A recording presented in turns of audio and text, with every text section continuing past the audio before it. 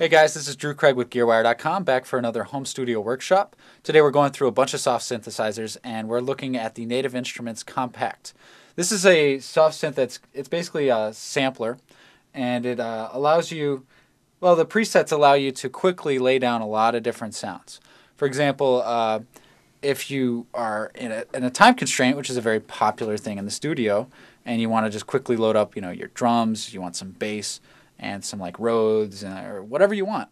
The presets in here actually have all that ready and loaded up, already set to different MIDI channels. So all you need to do is load up in your software, in your program, 8 MIDI channels all assigned to channel 1 through 8, and sign them all to go to KOMPAKT, and all your instruments will be right there, so you can real quickly lay stuff down. And that's kind of one of the names of the game when it comes to soft synths, being able to quickly lay something down that sounds decent, so that later on, if it's not good enough, we can redo it with a live instrument, or just kind of gets the timbre of that instrument in there so that you can fill the space around it.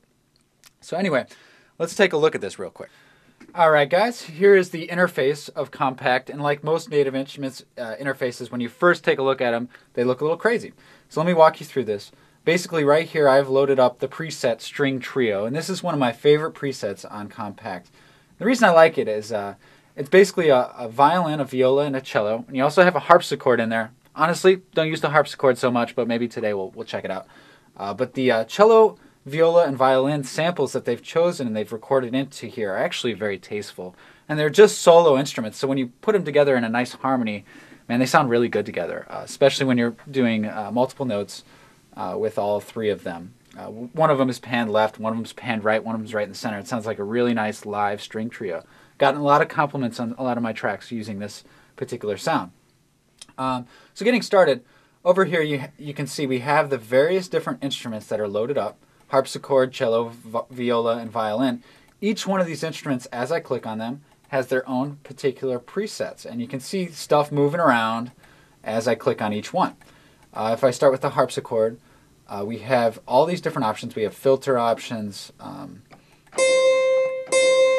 we have volume envelopes, filter envelopes, free envelopes. It just goes on and on. LFOs, chorus, delay, just about anything you can imagine that you could do to the sound, you can tweak using all these different knobs and stuff. I'm not going to go through every single one because we're on kind of a time constraint. We have a lot of soft synths to go through today.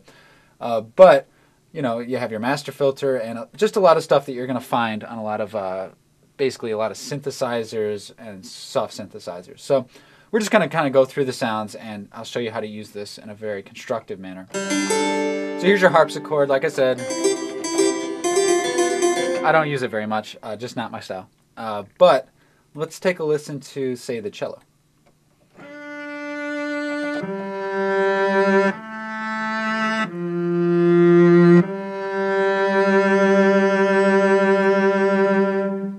It's real. It's a very good sample of a cello. It's got a lot of expression in it. It's a very tasteful sample choice there. Same with the viola.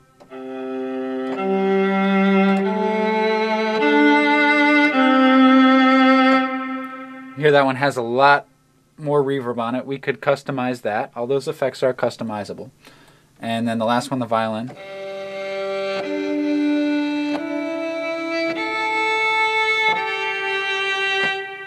Again, a lot of reverb, but a very, very nice, clean, real sounding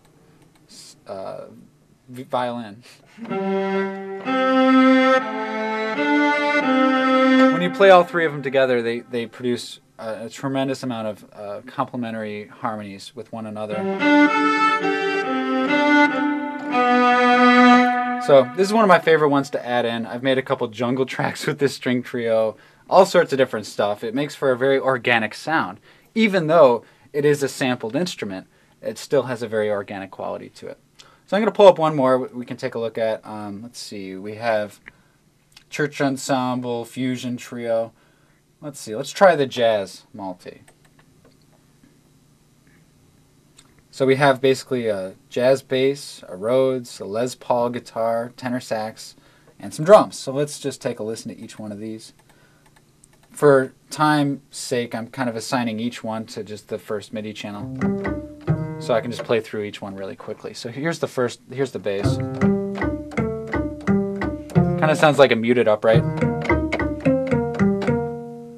let's move on to the next one, the Rhodes. This is kind of wet Rhodes.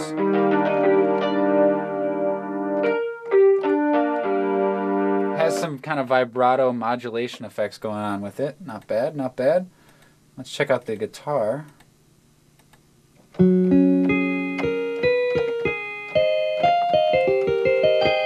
Not bad, not bad.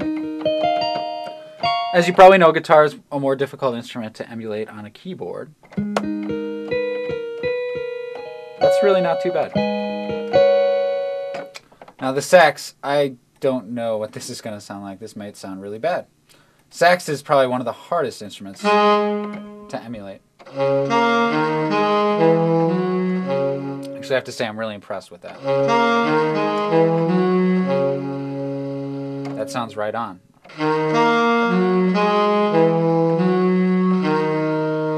That's actually very, very usable. And the final setting we have here is the drums. Pretty standard kind of general MIDI kit. But a lot of these sound pretty good. The percussions sound great. So pretty straight ahead. So basically, this unit called Kompakt, I think it gets its name from being able to have all these different instruments in one small little soft synth that you can access really quickly. Which again is one of the advantages of using soft synths, saving us time and money. Because otherwise I'd have to go out and pay a Rhodes player, I'd have to go out and pay a saxophone player, pay a drummer, and believe me, that's the last thing I want to do. So check it out. It's called Native Instruments KOMPAKT. Thanks for watching.